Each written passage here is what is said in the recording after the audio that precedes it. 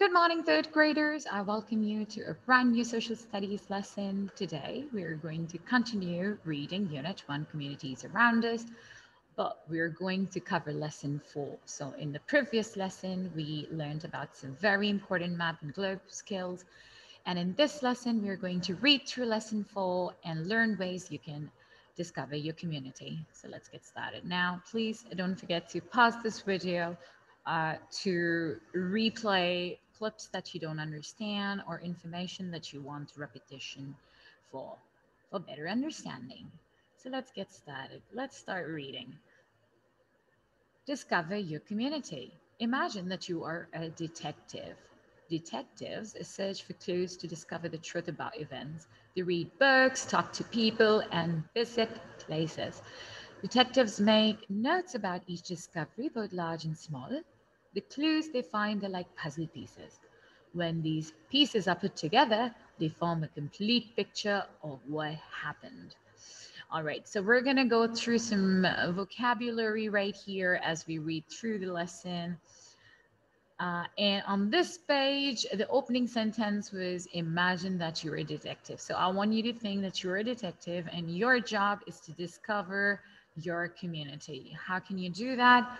Let's read to find out. So become a detective. First, let's look and analyze this picture right here. I want you to observe what place is this? What do you think is going on? You can see some computers, lots of bookshelves, students sitting here reading. So that is a library, and libraries have a lot of resources that you can use for community research. For instance, Qatar National Library here in Qatar, it's a wonderful place to go explore.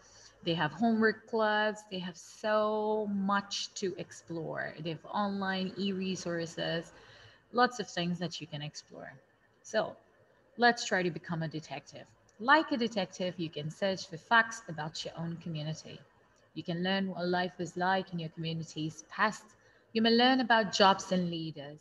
You might also discover facts about cultures in your community. One way to find information about your community is to visit a library. A library has many reference works or sources of facts. So the word reference works means lots of material, lots of data, books, magazines, journals, and sources of facts that you can accumulate while researching your data as you become a detective to learn more about your community. Now, what all can you do while you're at a library? You can study maps, you can learn about the community's geography, you can look at the old and new photographs of your community, and you can always ask a librarian to help you and find what you need. And you can take notes when you find something useful. So you can go to a library and learn a lot about your community. That's one way you can do it. Now, that's the post that I'm going to add this link into today's e-post and e-learning. This link takes you to the online resources you can access. Um, and all of this is provided by Qatar National Library, a huge data, lots and lots of things for you to explore. And if you do not have a membership, I highly recommend you take your ID cards and get a membership card. It's a wonderful place to visit every now and then. Now, what else can you do? Well, you can interview other citizens. Now we know that Qatar is a kaleidoscope of different nationalities. So many people from all over the globe, right? From different cultures, lots of diversity. Let's read. So, interview other citizens. Interviewing or asking questions is another way a good way to learn about your community. There are many people you can interview. You can ask business owners about jobs in your community. You can also talk to community members about different cultures found in your community. Older family members are also good sources of information. They can tell you about your ancestors. An ancestor is someone in a person's family who lived long ago. So your grandparents, or parents of your grandparents, if they're alive, you can ask them questions and they're going to give you Lots of information how the community evolved into what you have now. So ancestors are people or someone from your family who've lived long ago. An older person can also tell you about your heritage. So this word right here is a word that you should be familiar with. A heritage is the set of values and ways of life handed down from people who lived long ago. Now, this is a screenshot from the census, a population city-wise here in Qatar, and you can explore this paragraph right here. I'm going to quickly go through it. I'm going to scan it. So Qatar's population is a bit unknown, as the Qatar Statistics Authority estimated that the population was 1.9 million in 2030. So this data is not very up to date. You can research about the current statistics, and let's look at the nationalities we have here. We've got Qataris, Arab nationals. We've got Indians, Nepalese, Filipinos, Bangladesh, people from Bangladesh, Sri Lanka, and lots of nationalities here in Qatar. So you can interview people you know from different nationalities and people who have different cultures and learn more about your community. Now, how do you plan the interview? Now, well, you need to decide what you're going to talk about. So you need to write down questions that you want to ask the person that you're interviewing, and you need to set a time and a place to meet. And before the interview, you definitely want to find out facts about your topic and the person, and then make a list of questions to ask. What do you do during the interview? Well, you can use a digital video camera, tape recorder, and you need to definitely ask for the consent. Ask them if they're okay with it. You can interview them. And if they're not, you can simply write down the answers. That's fine too. Listen carefully. Do not interrupt. Let them speak. Take notes as you talk with the person, and then write down some of his or her exact words. And after the interview, you can thank the person and write a thank you note later. So these are some steps that you can take while you plan your interview. Now, what do I want you to do? I want you to plan your interview, keeping this in mind, all these steps right here that we've discussed, and then you share your plan when you come to school with me. And just for your reference, I'm going to post this link for you. It's a great video where a kid meets a 101-year-old citizen from the community. So I'll leave a link in the discussions in case you wish to watch, right? Next, what else can you do? So yeah, we've learned that you can go to the library, you can interview people in your community. What else can you do? Well, you can write to or visit places. So let's quickly scan this text. To get information about your community's history, you can write or visit museums and historic sites. Now, what are historic sites? We've learned about it in Qatar history, right? We call that. A historic site is a place where an important event took place.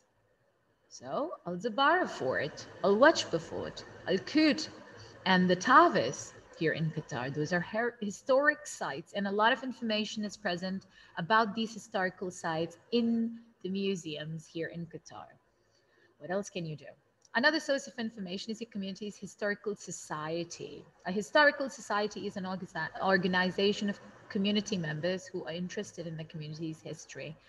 And here in Qatar, we've got loads of museums filled with information.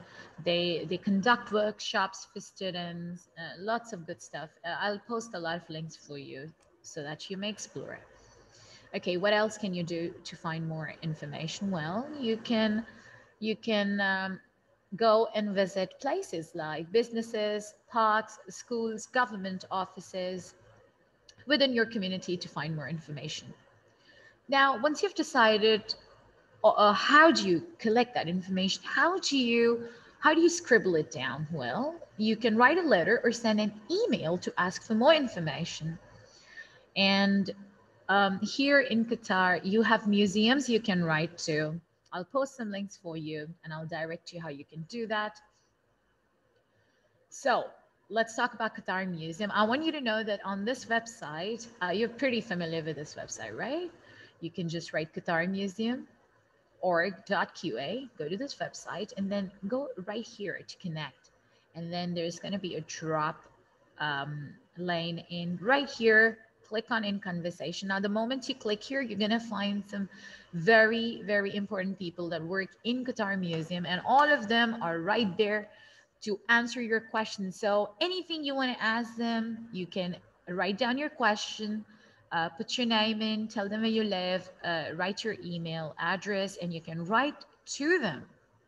Okay, so this is one way you can do it. Now, how to ask questions during a visit? Well, if you're visiting a museum or a historical society or a historic site, make sure that you have a list of questions to ask and tell who you are and why you're visiting. Listen carefully, take notes.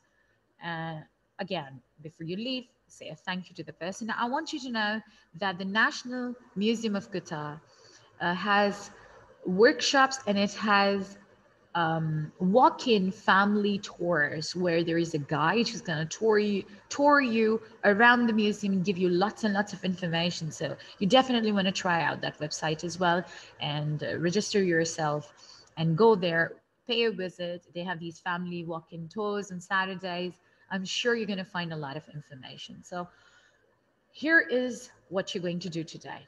You're going to answer questions in the e-quiz. It's going to be super easy just to assess your understanding.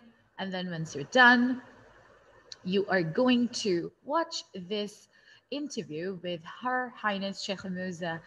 This is a clip from Al Jazeera English. And here you're going to learn how Silatek has empowered the youth in the Middle East. And then you're going to write down a line or two that you visited a site, or you explored the library, or you went to a museum. And what did you find out about your community? Please do not forget to share your discussions in the comments, or in our e-learning section, right? And you can choose a lot of information from the links that I'm going to provide you. Great. So best of luck, grade 3. Don't forget to share your work. And if you have any questions, please do not hesitate to ask.